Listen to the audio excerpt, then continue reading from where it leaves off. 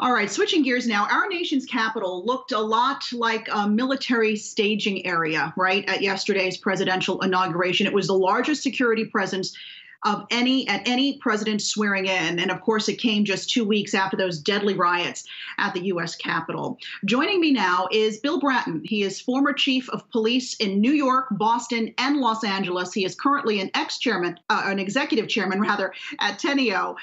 Bill, always good to see you. Thanks for your time. We haven't had a chance to talk since all of the insanity at our Capitol just a couple of weeks ago. I'd love to get your initial thoughts on what happened and then law enforcement response.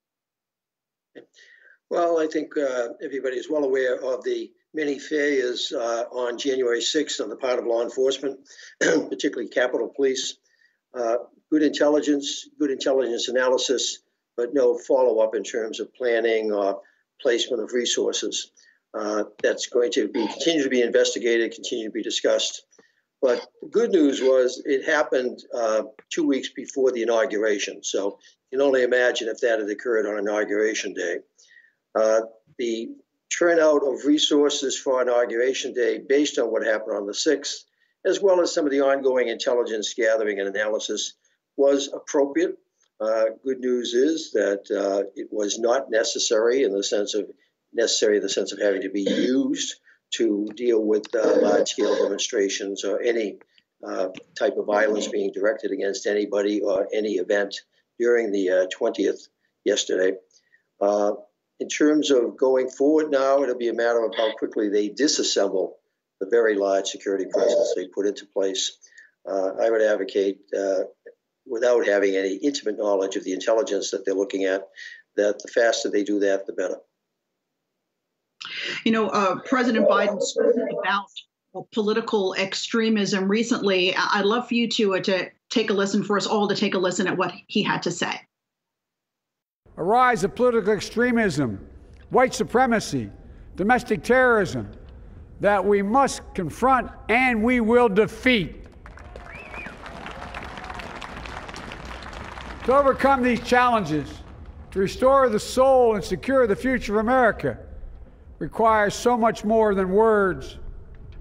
It requires the most elusive of all things in a democracy: unity. Of course, that was during yesterday's inaugural address. Do you believe, Bill, that domestic terrorism is this country's biggest threat right now? Certainly, and it will remain so for the foreseeable future. ISIS, Al-Qaeda, have been somewhat boxed in after the failed attempt to establish and keep a caliphate on the part of ISIS. We still have very good intelligence capabilities to keep an eye on what they're up to. Neither of them has ever been able to successfully penetrate the United States, with the single exception of 9/11.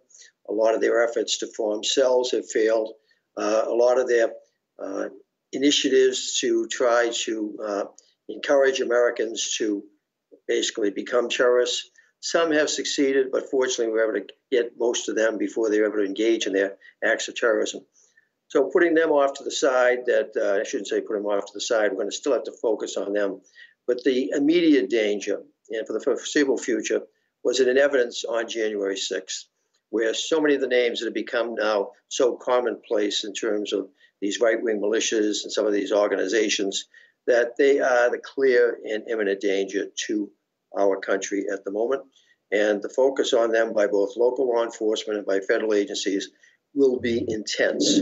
And we benefit from their activities on January 6th because it gave us a trove of intelligence relative to who they are, what they intended to do on the 6th, and what some of their future plans might be.